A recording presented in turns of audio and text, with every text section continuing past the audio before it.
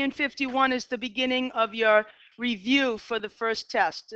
There's a study guide which gives you, so if you turn to page 51, you'll know what I'm referring to. It's a list of the topics and the ideas that you should be familiar with and hopefully fairly comfortable with.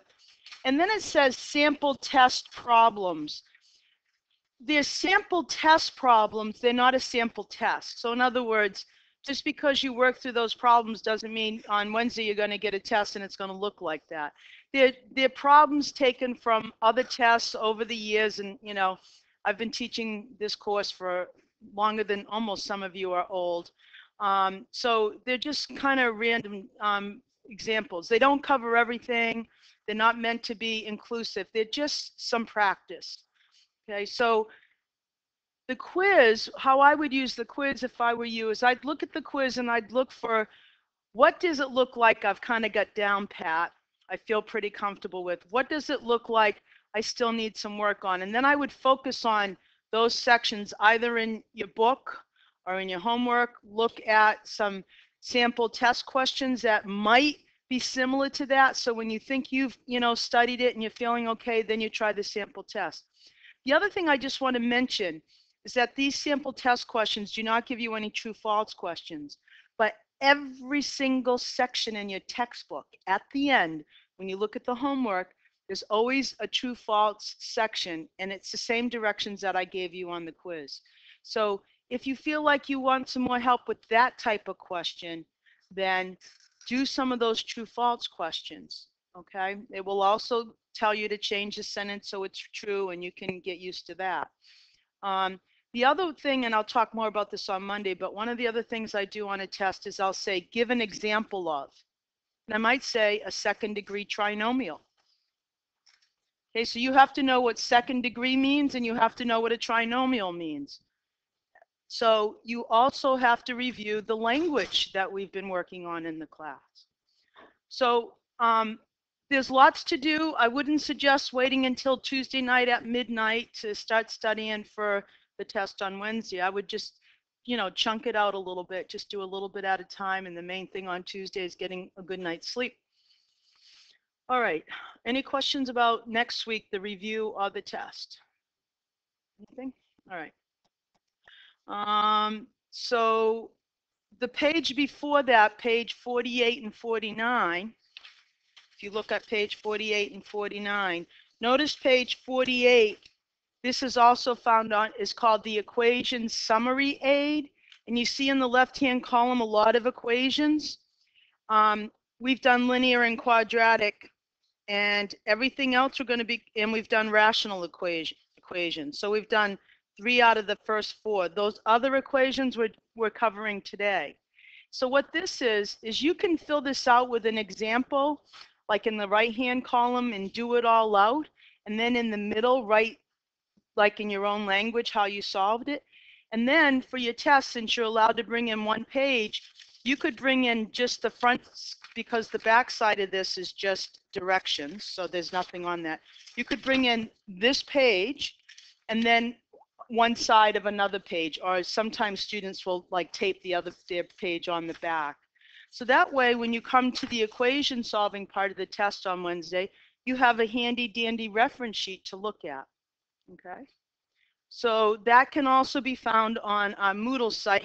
I don't think you'll lose your packet. I hope not. And then the other thing I just want to point out is that our Moodle site also has sample videos, sample test 1 videos. These are videos that go over each one of the sample test problems. So if you're looking at those problems and you're home alone and you don't, it's too late and you're stuck and you can't call anybody or text someone or whatever from class or friend, you can just go out to your Moodle site and look at this. Okie doke. All right, so today we're going to start doing the preview exercises. I'm not going to worry about the challenge one, but I would like you to take, say, 10 minutes to work on this if you haven't already done so. And I'll be asking people to come up and fill this in. So I'll be writing some names up here. So take 10 minutes and then we'll start the class demo. All right, so the first expression, what did you have to remember to start factoring number one? What was the thing you had to remember? Greatest common factor, right. So the GCF here was X, and that was the first step in your factoring. And then the second step was taking this second degree trinomial and factoring it into what a lot of you are used to seeing, two baby binomials. Okay? So if you multiplied this out, you'd get right back to where you started. Okay, this second one is a pattern that I was hoping you just to keep working on it from your previous class. And if you look at your previous class, they introduced the idea of conjugates. And they defined conjugates to look like this. So these two factors right here, x plus 2i and x take away 2i, are conjugates of each other. And anytime you see a factorization like that, you square the x, you square the 2, and you put a plus there. Because what you end up getting is x squared minus 4i squared. But remember, I squared is -1, so that changes subtraction to addition. So we now have a way to factor sums of perfect squares, which we didn't get before. We weren't able to with only real numbers. But now that we have imaginary numbers and complex numbers, we can factor that. So when you see the sum of perfect squares, you don't have to reinvent the wheel. If you see x squared plus anything square, whatever that anything is, whatever the number is, then it's x, it's the square root of x squared, right? Plus the square root, no, it's going to get too fancy to say square root of anything. So let's just stick with what we have. So if we had, for example, x squared plus 1 and we wanted to factor that, can anybody do that for me really quick? Really quick? Nope. Because x plus 1 times x minus 1 is x squared minus 1. Right? These are real numbers, so I get difference of perfect squares. So let's try it again. You want to try it again, Paul? Ben, sorry.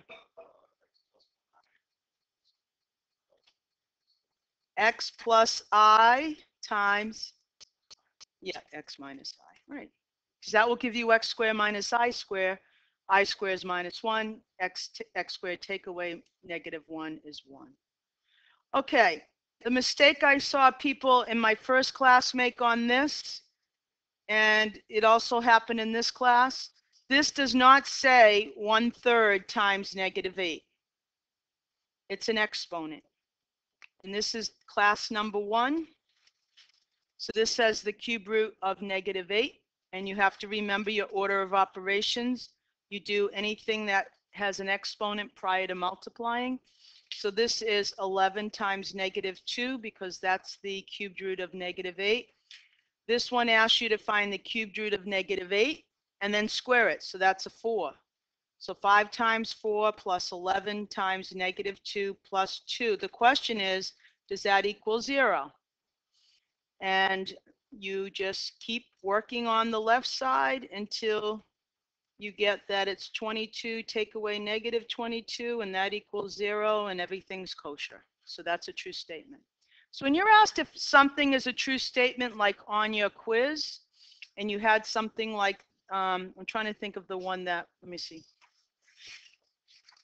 Oh, 5 plus 1 over z equals 6 over z. I didn't ask you to solve that equation, which is what some of you did. I asked you if this is true.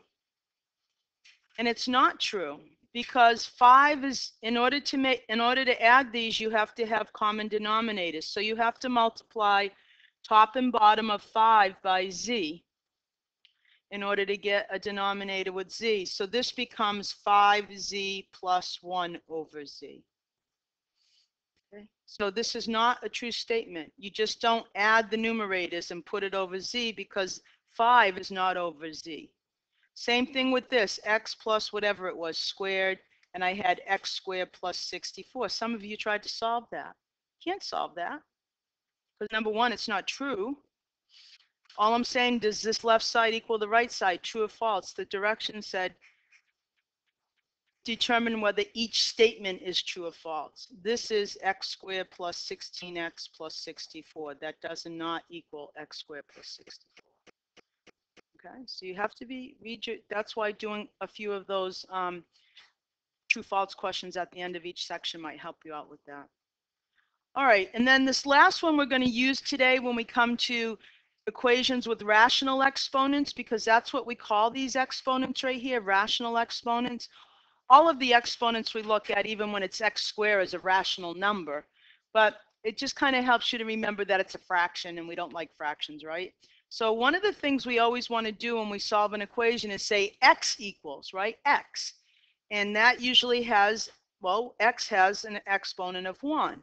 So if we start out with x to the 3/4 and we want to do something to that so we get x, then we could raise that to a power. And so all this is having you practice doing is saying that number that you raise x to the 3/4 to get x has to be the reciprocal, because when we multiply reciprocals, we always get 1. That's a property of reciprocals. All right, so today we're going to look at a few different types of equations, and we're going to quickly review what we do when we have an inequality and we solve an inequality. Polynomial equations, number one, you look at that and you look at your sheet and you think about what we've done so far. We've done linear equations and quadratic, right? You look at that and you say it's not linear and it's not quadratic. So there's something else going on. It's a higher degree. In fact, we would call this an equation of a fourth degree equation. This is a fourth degree equation. So it doesn't fall under, if you look at your summary sheet, your equation summary sheet, it doesn't fall under linear or quadratic. This is what we call a polynomial equation. So if you think about how to solve it, you say, well, maybe the way I solved a quadratic equation will help me if I can get everything on one side and 0 on the other. So let's get this 6x squared over to the left side and then take a look at it. X to the 4th plus x to the 3rd minus 6x squared equals 0. And now you say to yourself, if I can somehow get the left side so it's a big multiplication problem. So if I can get a multiplication problem on this side, multiplication equal to 0, then I can use that idea about each factor having to equal 0, right? That's called the zero product. We want to use this idea of 0, product that equals 0. So if I want to turn this into a multiplication problem, then that means I have to factor, factor, factor, right? Can't get away from it. And the best thing that's going to help you with factor, factor, factor, when you see all terms having your variable to some power in it, there's no constant term here, you know you have to have a greatest common factor. So your greatest common factor here on the left side is x to the 2nd power. They all have at least 2 factors of x in them. So your first form of factoring is the GCF. You pull the GCF out, and since you have 1, 2, 3 terms in there, you must have 3 terms in the parentheses. And let me just warn you about a little mistake that students make. If this last term here was just x squared instead of negative 6x squared, if it was just x squared, sometimes students just put 2 things in here. What you're really doing is you're saying, if I divide this by x squared, what do I have left? I have an x squared left. If I divide this by x squared, I have 1x left. And if this was minus x squared, if you divide that by x squared, you have 1 left. You don't have -1. You don't have 0. So you just always got to check that. If you have 3 terms here and you pull out a greatest common factor, you should have 3 terms in here, just like that. Okay? You'll see this later in your class activity. It's a mistake students make sometimes, and they go, oh no, where am I going? All right, now I can't factor x squared anymore. I could call it x times x if I want. The other thing is, be on the lookout, right? What are we looking out for? See, our highest degree here is 4, so we can expect up to 4 answers. And we might have some identical twins, and if you have identical twins, you still have two kids, right? Even if they look the same. So that's the same with solutions. We count them, if you have two the same, we count them twice. Okay, so we get x squared. Now we factor this. Factors of 6 that differ by, what's that number in there? 1. So what factors of 6 differ by 1? 2 and 3, or 3 and 2. Right, see how quickly you can do it? X and X, 3 and 2. Now you pay attention to which one's addition and which one's subtraction. Yeah, the 3 has to carry all the weight here because it ended up being positive. Now you have 3 factors. You could say you had 4 if you want to write this as x times x. So you take each individual factor and you set it equal to 0 and you solve. So these two right here are baby linear equations. They only take one step to solve. And the square root x squared equals 0 has 2 solutions, but given that it's 0, they're identical, so x equals 0. So you really have 4 answers here, 0, 0, 2, and negative 3, but we have identical twins. So it looks like 3 different zeros. Now, the reason I'm I spent a little more time than I should have in the first class talking about this idea about 4 zeros is because pretty soon we're going to be replacing this 0 with a y. Not pretty soon, probably like 6 weeks. And we're going to be asked to graph it. Knowing this is where it crosses your x-axis. It's going to cross the x-axis at negative 3, because when it's negative 3, y would be 0. Like if I replace that with a y, just imagine that being a y when y is 0. 2 and at 0. Okay? And the fact that this has identical twins at 0 tells me that when I'm graphing this, it's either going to look like that or like this, depending on, I have to know a little bit more. So this thing might come down like this, come up, come down, and then come back up like this. It might be like a W. See how it goes straight through the axis there and there, but here it turns around? That's because of this thing right here. It looks like a little baby parabola right there. All right, so that's where we're going in a few weeks. You can totally ignore everything I just said. Let's take that out of there. We don't need to worry about that. All right, so beyond the outlook for polynomial equations, they'll have more than one or two solutions generally, not always, but depending on what it looks like. X to the 4th minus 1 equals 0 only has one solution. That's quadruplets, 1, 1, 1, 1, 1. Right?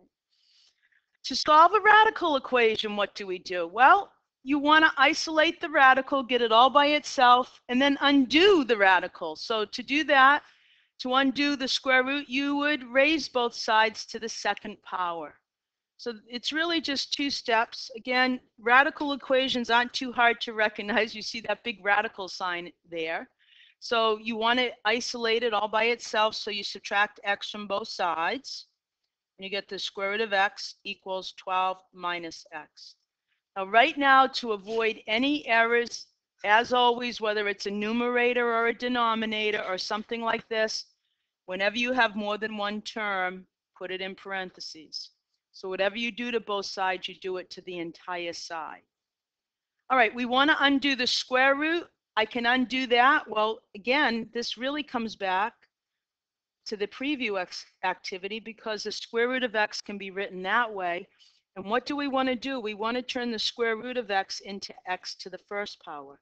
So one way to do that is to raise it to the 2nd power or square both sides. So we're going to square this side. We're going to square that side. And when we do that, we get x to the 1st because squaring and square rooting are inverse operations of each other. They undo each other and you're right back to x. And here's where you got to be. You got to say, whoa, watch out. It's either going to be like that or it's going to be like this.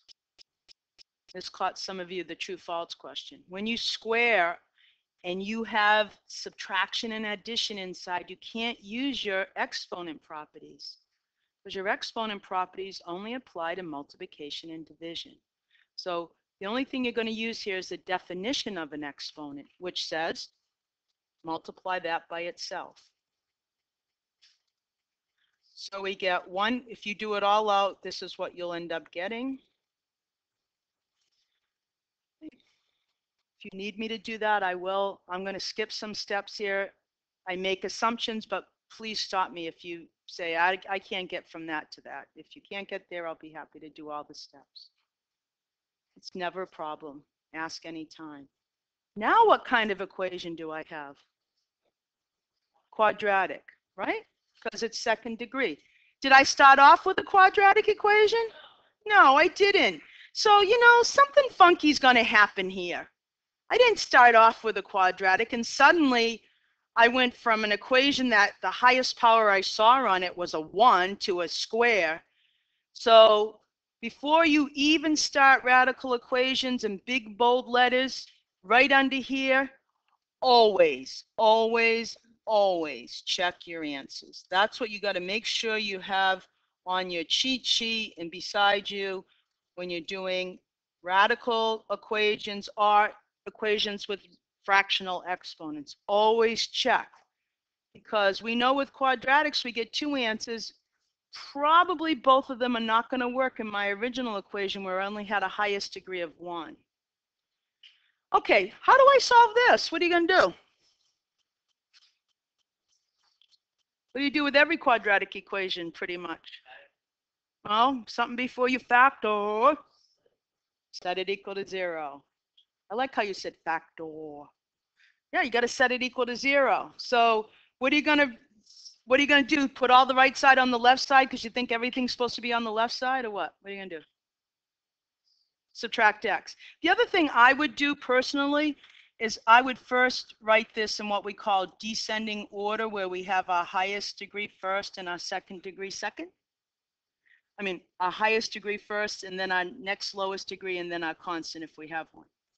So we're going to factor. That will help me not say it like I'm from Boston if I do it like Ian says. Okay, so x take away x is a 0. X squared, and don't mess up here with your adding negative numbers, minus 25x plus 144.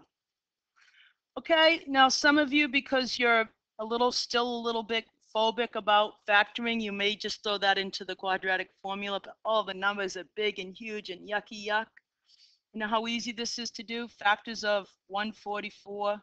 Takes a little bit of time, but not too much. That add up to 25. I'm not going to start with the factors that are really far apart, like 1 and 144 and 2 and 72. Those will never add up to 25. I'm going to sort of look middle of the road. So I'm going to start with 6. Oh, no, I better not start with 6. I'm going to start with 4. Because 2 goes into it, 3 goes into it, so let's start with 4. 4 goes into it what? How many times? 36? Okay? And 36 and 4 adds up to 40. So I'm in the ballpark. I'm getting close to 25. I know 5 doesn't divide 144 because it doesn't end in 0 or 5. So now I'm going to try my next number, 6. 6 goes into 144 once. 19 times, what's that add up to? 19 plus 6 adds up to what?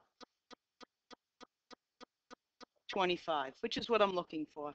So it's just x take away 16 and x take away 9, and look how easy that is when you set each factor equal to 0. It doesn't take forever, and you're not dealing with that yucky quadratic formula that's going to give you all these big, huge numbers, and you got to pull out your calculator. It's not right? What did I do wrong?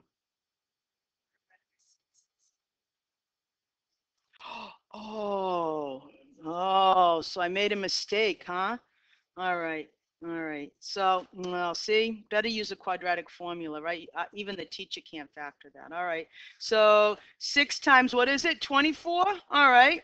What's next? 7. Does 7 go into 144?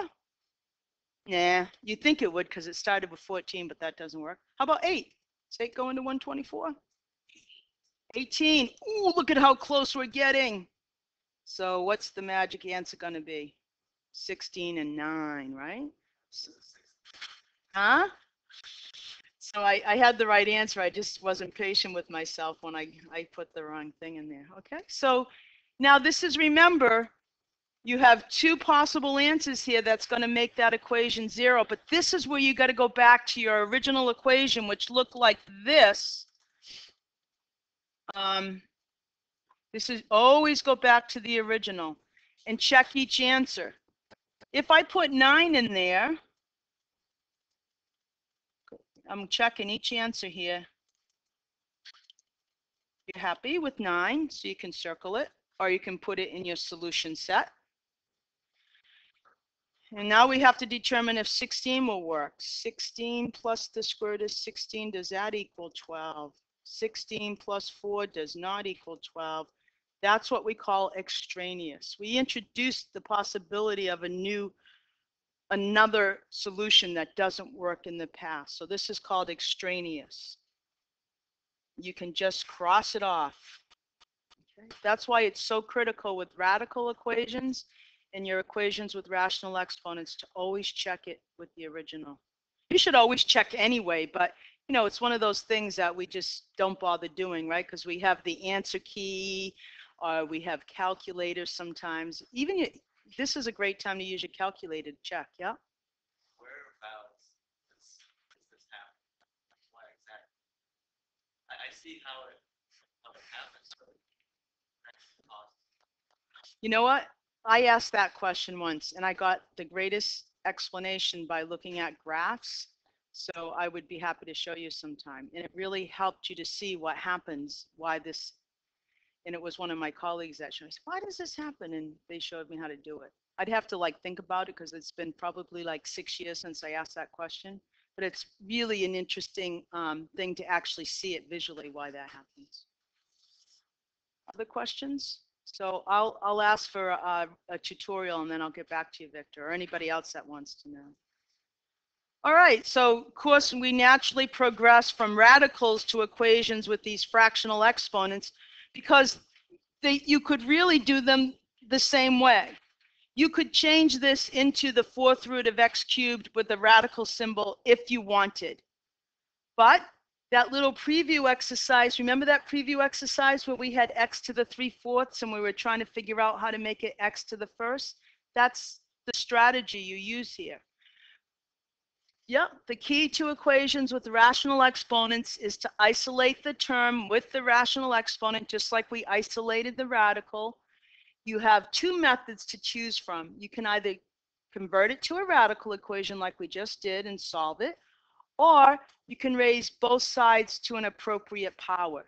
What power is appropriate? Well, the one that gives us x to the 1st power because we're trying to solve for x. So we're not going to convert it to radical because we just did a radical equation. So let's see what this would look like. So we want to isolate this. What does isolate mean? It means we want it on one side of the equation only, one side, with 1 for the coefficient. So it's the only term on one side. Only term on one side of the equation. I'm doing a little editing here. With 1 for the coefficient. That's what it means to isolate. So we want it to be x to the 3/4. That's our goal, equals some number over here. That's our first goal. That's what it means to isolate. So to do that, we have to first get rid of the term -6 by adding 6, or the subtraction of 6 by adding 6 to both sides. So we get 3 times x to the 3/4 equals 6. So we're halfway home. We've got the term on one side, but it's not isolated in the sense that it still has a coefficient different than 3. So now I divide both sides by 3. And I get x to the 3/4 equals 2. Okay. So now you raise both, you want x to the 1st power. So you say to yourself, x to the 3/4 raised to what power will give me x to the 1st power? And that's exactly what we just did in our preview activities. We know that when we have a power raised to a power, we multiply those two numbers. So the only number that I can multiply 3/4 by to get 1 is its reciprocal. So that means I raise both sides to the 4/3 powers. So now I take this and I raise this side to the 4/3 power and this side to the 4/3 power. So I get x equals 2 to the 4th, 16 to the 1/3 power, or I could just say 2 to the 4/3. However you want to write it, you can't simplify it any further, or if you want, you could say the cubed root of 16. I don't really care. Okay, 16 to the 4/3 power. Oh, excuse me, 2 to the 4/3 or 16 to the 1/3. So all I did here to get 16 to the 1/3 is I said 2 to the 4th is 16th, and then I've got to take the cubed root. And I just left it like that. But 16 is not a perfect cube, so I can't simplify it. And this came up on the quiz too. Whenever I ask you for an answer, I'm always asking for the exact answer. If I want an estimate, like I want you to throw this in your calculator and estimate it to say 2 decimal places, I'll let you know. But you don't have to put this in and tell me that it's, 2 point something something, right? So unless I ask you for an estimate, always leave the exact answer. See, they don't always come out perfectly nice, and sometimes they're just irrational numbers, and that's okay. Any questions on this? This technique is a little different. Some of you might like it and feel okay with you, and others will end up making it a radical equation and just doing what we did a minute ago. All right, the final type of equation is on the bottom of the page, and students have so much difficulty with absolute value equations, and you make them somehow in your mind a lot more difficult than they need to be. So here's a little explanation. The stuff that's inside the absolute value can either be 11, because the absolute value of 11 is 11, or that stuff inside could be negative 11. Right? So those are your two equations to solve. When is the stuff inside 2x plus 1 11? And when is the stuff 2x plus 1 equal to a negative 11? Those are two baby linear equations to solve. And I've done everything I could think of. I used to talk about just starting off with something like this. And I used to say x is a goat, and I used to try to draw this little goat, which I'm not very good at. And I say, the goat is tied up. It's tied up to the origin, the 0 point. And how far can the goat roam? The goat can only roam to 11, and the goat can only roam to negative 11, because that is the distance from 0. That's the absolute value. That's 11. So this goat, I could do a little more. Instead of starting from the origin, I could tell you where the goat could roam, right? But I don't want to get into all that. But think of that as just this thing is tied up, and it only has so much freedom. It can go to 11, or it can go to negative 11, and that's as far as it can go. So 2x plus 1 is 11, or 2x minus 1, plus 1 is negative 11. So what you don't want to do is what I just did. You don't want to change the stuff. The stuff is the stuff. It's the stuffing in your pillow. You can't change it. It might get flatter. It might get, can move it around depending, but it's 2x plus 1. What do I see people doing? And notice, do either of these two equations have any absolute values in them? No. You drop the absolute value sign. You drop it. And you say it's either the positive 11 or the negative. I see students doing this, which I want to know, how they know they can do this kind of thing. They'll do this, and they'll get one of the answers right. Yeah, they won't do the plus and minus, and they'll just do this. They keep this absolute value sign. 5, yeah, 5. And that's one of your answers, but you'll never get the other answer that way. I see students, did they decide, oh yeah, since absolute value involves a positive and a negative number, sometimes they just think that they'll take 2x plus 1 and they change it to 2x minus 1 and set it equal to 11. I mean, make up some really inventive and creative ways to solve it, But all you really have to remember is that there's two possibilities inside this absolute value, the number 11 and the number negative 11. And whatever expression is inside there, the GOTY, just set it equal to 11 and negative 11. Yeah, I heard students in my last class talking about the GOAT. All right, yeah, Victor? Write it out as parentheses 2x plus 1, not put the negative 1. I think it just makes more sense to put 1 outside of parentheses. Then you, Outside of the 2x plus 1? yes. Yeah, that's the other way to do it. So let me finish this way and then I'll talk about the other way. So minus 1, this is the one that 99% of the students will get that answer. And someone, they're so happy they're done, right? No, because it's also equal to negative 11 and you get 2x equals negative 12, x equals negative 6. And check, go back and check. If you put a 5 in here, you get 2 times 5 plus 1 equals 10 plus 1, which is 11. That equals 11. You're happy. And if you put in a negative 6, you get 2 times negative 6 plus 1, which is negative 12 plus 1, which is negative 11. And the square root of negative 11 is 11. Absolute value. Absolute value, right. Because I'm already thinking ahead of what Victor wants to see. So that's one way to think about it. Victor wants you to look at these two things right here. The absolute value of 11 is 11. The absolute value of the opposite of what's in here is 11. See how both of those equations have 11 on the right side? So what Victor's saying is the other approach is to say, okay, the absolute value is equal to 11. So I can either take the expression that's in there, 2x plus 1, and set it equal to 11, or the opposite of that expression that's in there. The problem is you've got to remember to put it in parentheses. This will give you the same exact answer as up here. This is exactly the same equation, x is 5. This is minus 2x minus 1 equals 11. This is